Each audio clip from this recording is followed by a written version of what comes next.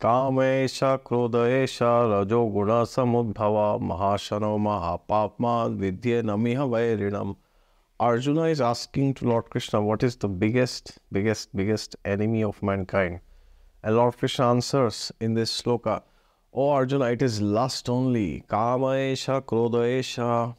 Yes, which is the most devouring enemy of mankind. And when lust is fulfilled, it turns into greed. And when lust is not fulfilled, it turns into anger, right? Ladies and gentlemen, welcome back to Exotic Astrology, and today we are going to discuss extramarital affair. Indications of, indications of extramarital affair in a horoscope. Now, this is a very sensitive topic, so I would request you humbly with folded hands to exercise caution when you are discussing this topic from an astrological perspective.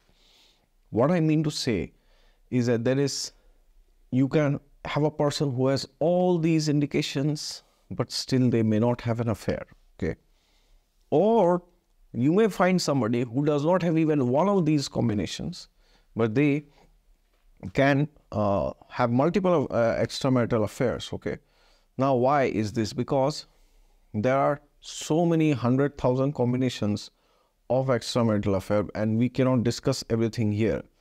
And maybe there are some combinations among the list of things that we'll discuss today, which is present in a person, but there could be some other factors which is reducing the impact of those features. So because of that, the person is maybe tempted, but the person is not going ahead, okay?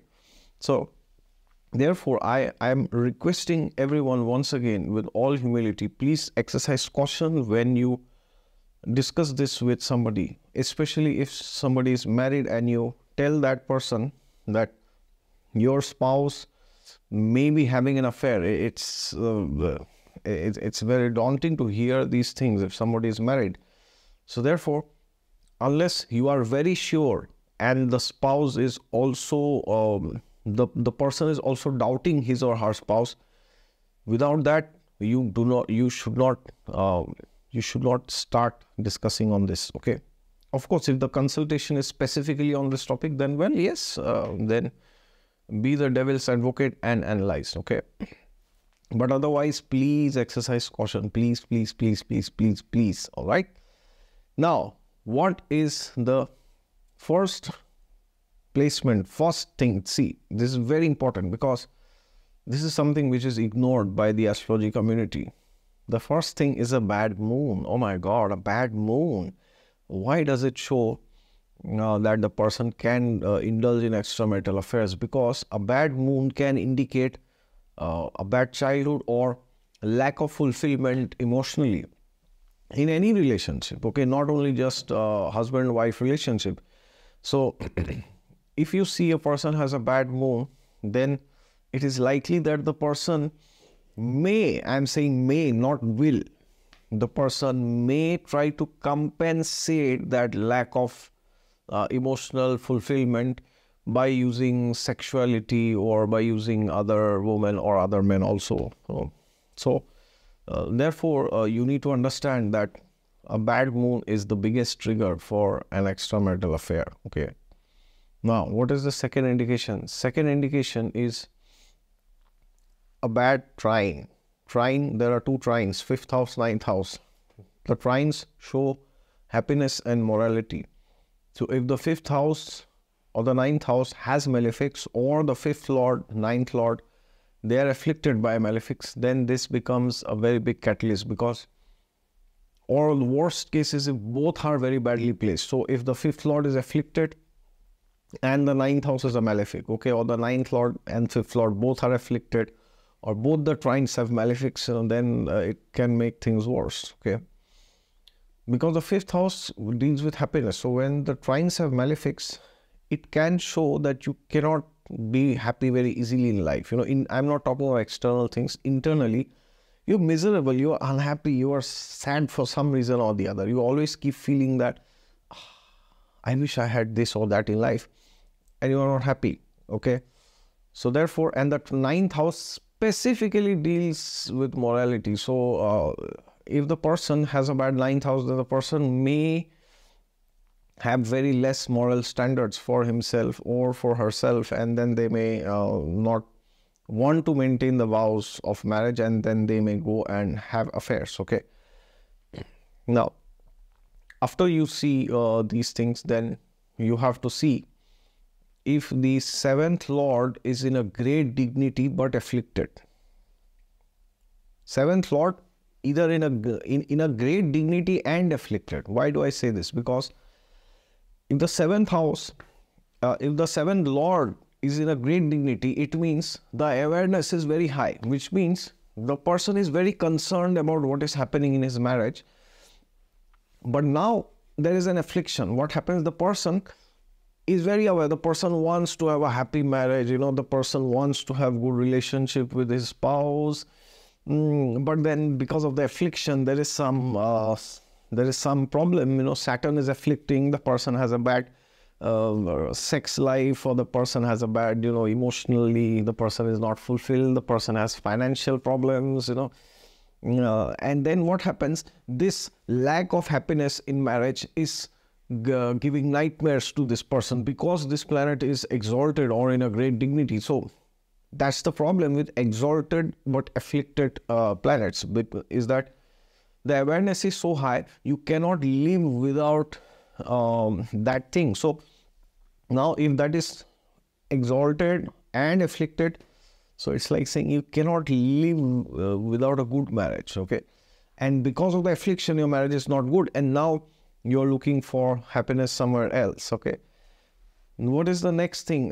This thing is very peculiar, because this you have to see in conjunction with other factors, which is affliction of Jupiter by Rahu. Okay. So if Rahu is afflicting Jupiter, so Jupiter also is the Karaka for the 5th and 9th and the 2nd house, right? And the 11th, of course. And for women, he's also the Karaka for the 7th house. So, so if Jupiter is afflicted by Rahu, then this person may have a tendency to have affairs. The person may or may not have, may have a tendency. Okay. Then what is equally important, this next factor is very, very important. If somebody has a basic 4 and a destiny 6, now what is this? Basic 4 means if your basic number, so you are born on 4th or 13th or 22nd or 31st, okay, of any month, any year. And when you add up your date of birth, which is your destiny number, which is 6, okay, 6. So both should be true. So for example, you are born on 22nd and your destiny number is 6. So then the person is very, very, very likely to have extramarital affairs. Now, I won't explain why this is. I have to go into numerology and it's very complicated. But this is something I have examples right in front of me. Basic 4, destiny 6, very, very, very dangerous. Okay. And with basic 4, destiny 6, the problem is even if they don't have affairs, they have a tendency to always, look around for other women for, short-term enjoyment. They may not go and indulge physically, but they will, wherever they get a chance, they will stare, they will flirt, they will, have some conversation. It's like they can't stay without women. Okay. And it's the same for women. Then they can't stay without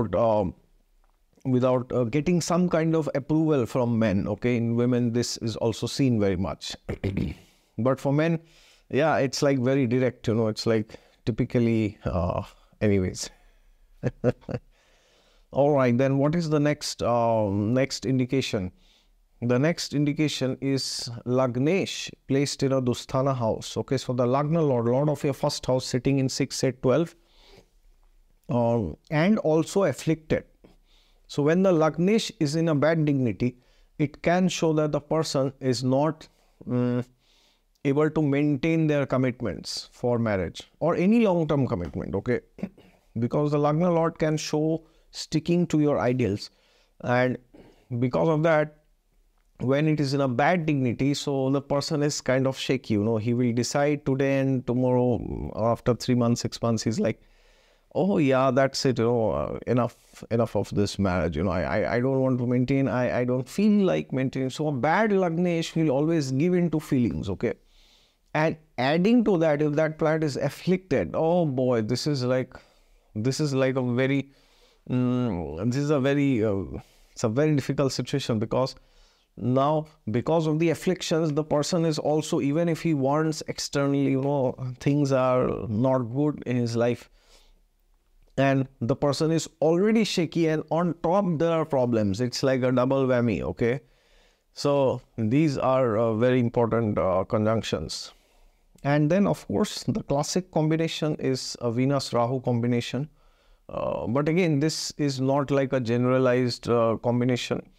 But Venus in connection to Moon or Rahu, or both, can encourage a person to look at other women, or not just look, it's like looking to our relationship. So this person can have a very high, sex drive, and sometimes, they can be very like seductive. They can be very, sexually driven. They could be very much driven by emotions and highs and lows, and the person may struggle to have commitment towards one person. Okay, so therefore, in Kali Yuga, in 2023, oh sorry, it's 2024, in 2024, or later also, if you have a spouse who is committed to you, and your spouse is not having extramarital affairs, which I'm sure he or she doesn't, then you are blessed. Yes, this is what Kali Yuga is. You have to have good karma to have a spouse who is not having affairs, which is like bare minimum. But yes, you need good karma, because you don't know, your spouse may be doing that, okay?